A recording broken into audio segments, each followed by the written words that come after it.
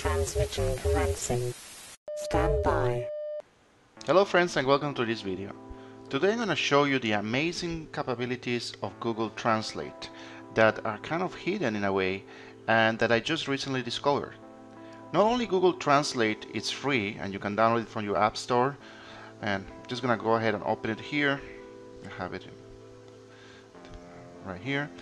Not only can it help you to translate from any language to any language by just typing here in the touch to type area, but the coolest thing is that little camera icon that you see here. Not only you can talk to it to translate, you can write with your finger, or you can take a picture and translate something.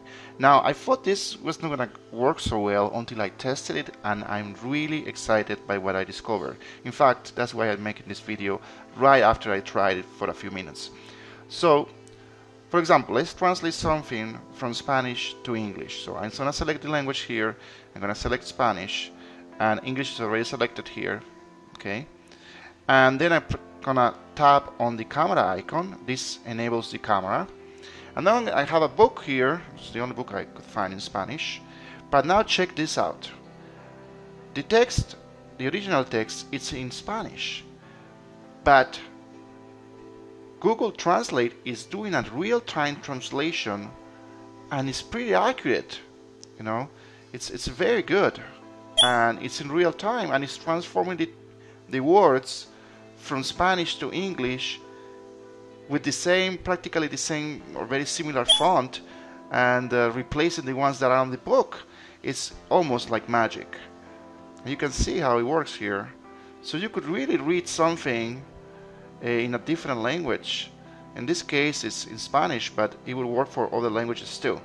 So it's amazing. It's in real time, a real-time OCR translation of text, and it's unbelievable. Let me just open one of these pages and see how it does it for normal text. It's, of course, when you are reading a book, it's a little harder for the application because the font that it uses to translate is bigger, but still it works pretty good. It's an amazing feature. Now, I decided to try this for more challenging languages like Asian languages, and for Asian languages it doesn't really work in real time, and depending on the language that you choose, it will have different effects or different levels of success. Now I'm going to start with Japanese, a very popular language. So I'm going to switch from Spanish to Japanese, and I'm going to leave English, and now I'm going to press the camera icon. Okay, so once you press that button to access the camera, then you can point it towards whatever you want to translate. In this case, it's a bag of something that I'm not sure what it is. It's a Japanese, and it says made in Japan. And if I turn around the package, I see a lot of Japanese writings, which is what I'm going to try to translate.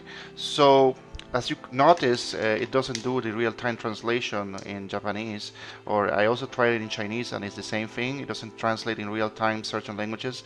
I like the more complicated Japanese or Chinese.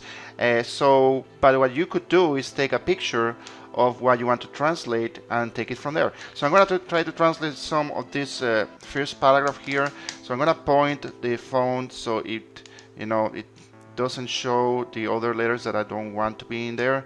And once I do that, I'm just going to press on the red camera button. I'm taking the picture, the app is scanning, and you see it did a pretty good job recognizing all the characters and when it does recognize a character, it puts it in a rectangle, a white rectangle.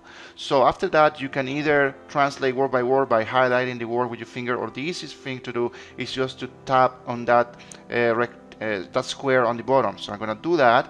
I get a preview on the top that I can expand tapping on the blue arrow, and here it tells me what it says. It says this bag uses a friendly, film-friendly environment.